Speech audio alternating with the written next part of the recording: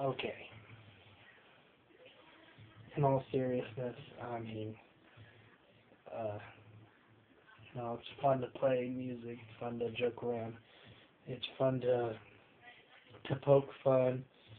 It's fun to be me, really. But in reality, the truth of the matter is, I wouldn't be who or where I am today if it wasn't for my wife.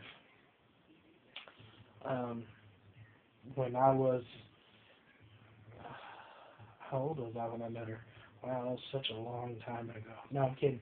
When I was 24, yeah, when I was 24, I was going through a crazy time in my life. I was paying rent on an apartment I couldn't live in because I couldn't afford to pay the power bill. So I actually wasn't even living there. I was paying for it and staying with my sister, and going through a lot of stuff. And while going to church and stuff, I met this girl, and I started talking to her more, started spending time with her, started hanging out with her and stuff. And a few weeks later, we started dating. We had started talking about dating, and then we did start dating like a week or two after that. And this was all like this all happened between Thanksgiving, or just before Thanksgiving is when I met her. Started talking to her through Thanksgiving, and then just before Christmas, or no, the day after Thanksgiving. No, something like that. The Sunday after Thanksgiving or something, we started dating. And then through the course of events, of things that happened, she was 19 at the time, and through things that happened, anyway, she moved out of her parents, where she was staying with her parents, and she came to live with me. We'd been dating less than a month. And where I had lived wild and carefree, didn't care about nothing or whatever, suddenly she became my responsibility, so to speak. I started paying her cell phone bill, different stuff like that, and trying to help her out, trying to stay cool being me, and trying to keep this apartment that I couldn't stay in. But she started teaching me responsibility and about how to become responsible for more than just myself.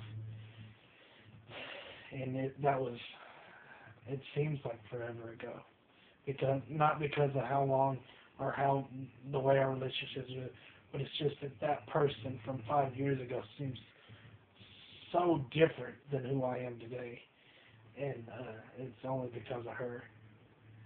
I didn't care about nothing. I got tickets all the time, and I didn't pay for them. I didn't care about, like I said, I just wanted to get out of my lease. I didn't want to have bad renter's credit or whatever, but I didn't care nothing about the light bill. I didn't care. I said, whatever with the light bill. I said, whatever with and didn't take long before I started saying whatever with our phone bills, too. If we lost our phones.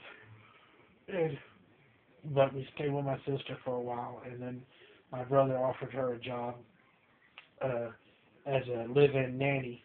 Well, when she went to live there, of course, so did I. And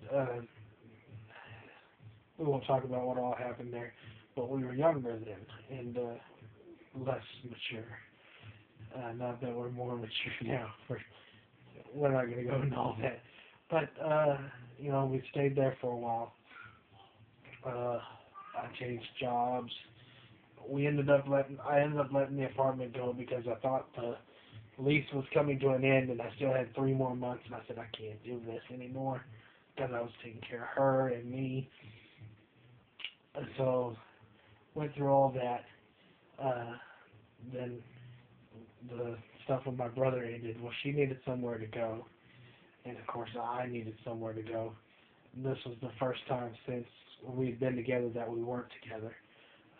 She went to live with some friends from church, and I went to stay with my parents, which we were across the highway from one another.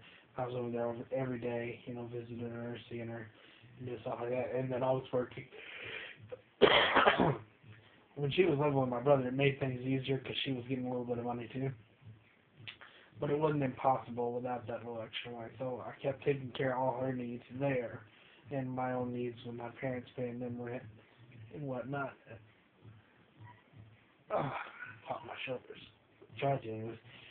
So after that, did that for a while, and then they had to move. The people that she was living with having to move, and so had to find somewhere for Tana to go. Where did she go? Oh, I believe that's when.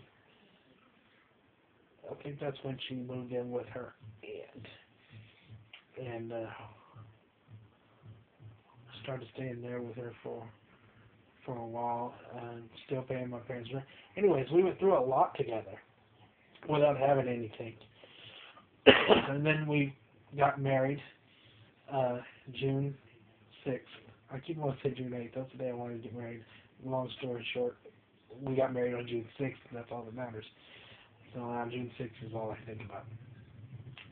Honestly, June 6th, 2008, we got married.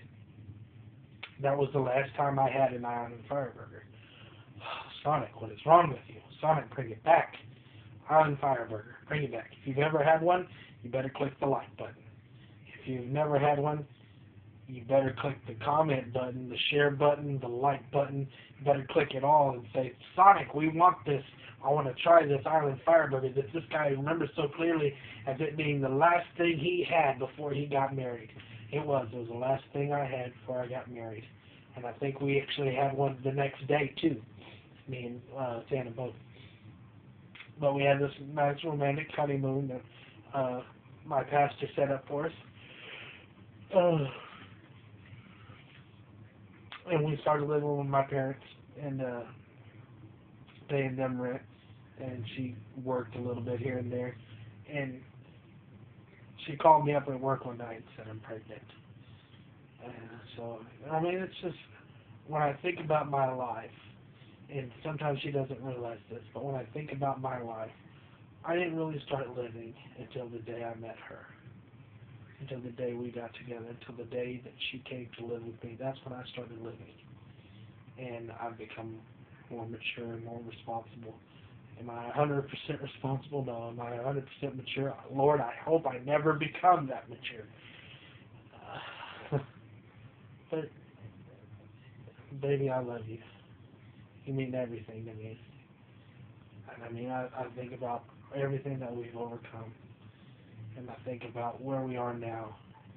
And I know we've come so far. That this vision that I have for us is not that far away. And we will make it. I love you, baby. Happy birthday.